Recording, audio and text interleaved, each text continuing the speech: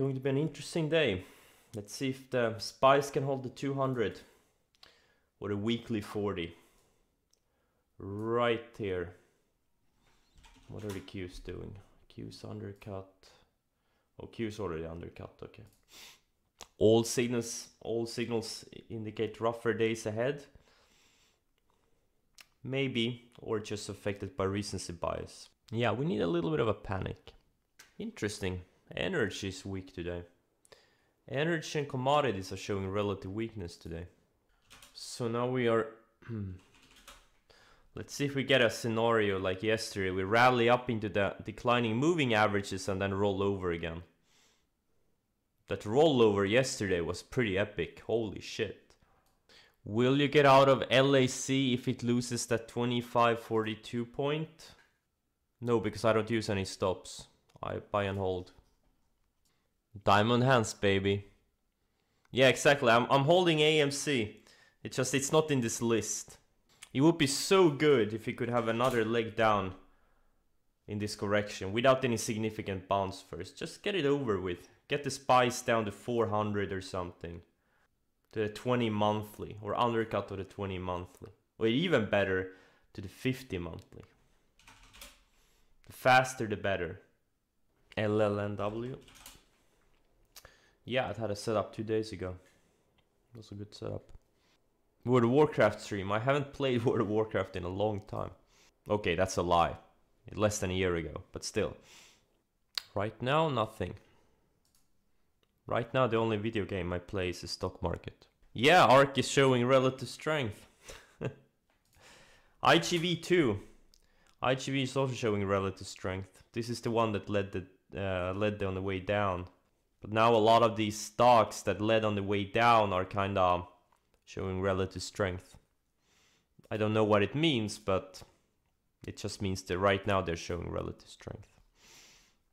Doesn't really tell you much else.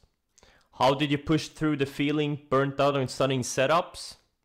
I don't know, do something else with your life. In the meantime, take a break from studying setups. Take a break from trading if you need to. Anything to stop getting burnt out. Yeah, the average ARK investor is down. Oh yeah, since inception, absolutely. Because most of the ARK investors, they came in around this area. That's how it always works with these popular funds and ETFs. And also, didn't like the... Which ETF was it? Was it the Qs? Some of these major ETFs had some record inflows, like just near the top a few months ago. I don't remember which one it was. Man, I regret I'm not long UVXY. I was long it a few times here in the shop. But now that it went, I'm not long. Fuck. What kind of setups am I looking for in this type of a market? The type that doesn't put me to sleep. There are no setups. There could be some mean reversion setups. But I don't know. At this point, I just wish the market goes straight down, get some real panic, and get a real bounce, the real tradable bounce. At this point, it's just been grinding lower. I don't really trust any bounces here. Yeah, I mean, all the most beaten down sectors are showing relative strength. Biotech, software, shitco's, UVXY relative strength. Compared to SPYs? Maybe. Actually, yeah. UVXY is showing relative strength compared to the SPYs. That's true. I think what they meant is that... like, for example, if you look at the SPYs, SPYs didn't take out the lows yet, while UVXY took out the highs. It means premium is building into this thing. Not funny. Coinbase, you know, you would think this thing would have an insane valuation. PE of 18. Like what? Like what? First, it actually has a PE, and two, it's 18. Yeah, that's true. Coinbase will have, yeah, Coinbase is very cyclical. It ebbs and flows with the crypto market, that's true. Yeah, but they make more money, obviously, in a crypto boom. when people lose interest, they make less money. But yeah, they have lots of ways to monetize it. This bear market, I don't know if it's a bear market. Yeah, some sectors are definitely in a bear market, but you know, this is not a bear market. Like, it's not. Not yet. But yeah, obviously, like, well, it depends how you look at it. It depends. A significant portion of the markets of all stocks are in a bear market, actually. Yeah, it's just the big indices are holding up really well and masking it. But if you look at the Russell, you know, this thing is almost in bear market territory. But this is just, I mean, this has only, you know, it's been 2 months. It's nothing. Like, it's nothing really. Bear markets can be, you know, years. You get the legs down and they get these multi-month bear market rallies, and then that stalls out. You get some chop and then it rolls over again. Study the, you know, the markets from, like, say, mid 2000 to early 2003, or mid 2007 to early 2009. You'll see this, you know, we've been going on for 2 months. It's nothing. Now they're finally coming in for the FCX. They're coming for FCX. This thing has been going up during this past month, but they're finally selling that one too. Yeah, all my scans are empty except for the ETF scan. Kind of funny. You don't often see this. There's literally all my scans but one is empty. It's very rare to see that. Super rare. Yeah, Peloton, man. They couldn't get enough of it on the way up, and now we can't get enough on it on the way down. They can't get rid of it fast enough on the way down.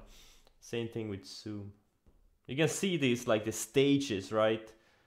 If you use stage analysis, you have the stage 1, stage 2, stage 3, stage 4. It's so clear. Like, same thing here. Stage 1, stage 2, stage 3, stage 4. What if I told you, as I'm gonna tell you a little secret, what if I told you you can design a trading strategy around that concept? But don't tell anyone outside of this community. We don't want the world to know. Stan Weinstein has entered the chat. That one made me laugh. That was funny. Yeah. All right. Buy LAC. I've been holding this LAC for over 3 months. Damn, I really thought it was gonna go to 100, but the market sell-off kind of ruined that thesis. Oh well. It was like less than 1% of my overall portfolio. Tiny position. It's easier to be patient with tiny positions. It's very hard hold big positions that you know, kind of start pulling back. Well, I have much tighter stops. How much was my overall gain? Oh, 11% after holding it for 3 months. Yay! I'm the next Warren Buffett. Actually, 11% in 3 months, that's actually a pretty good annualized number. It's actually not bad. That's like over 40% annualized. I take it back. Also remember, the big opportunities are always after sell-offs. That's when the big opportunities on the long side come. So the deeper we go, the faster we keep going lower, the better. Like, ideal scenario would really be some kind of a waterfall decline where we just go down another 2-3 days in a row and just with accelerated selling. That would be so good. Get UVXY to 20 or 30 or something. That would set up a nice tradable bounce opportunity eventually. Maybe next week.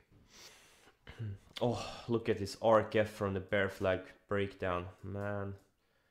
Why couldn't I stay short ARKK? Why? I covered it after a few days. Like an idiot. And Palantir too.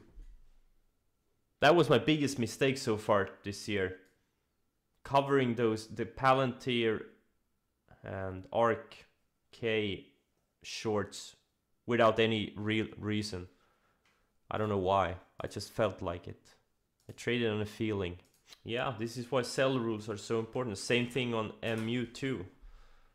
I sold it on this day here, close below the 20. Now look at it, right?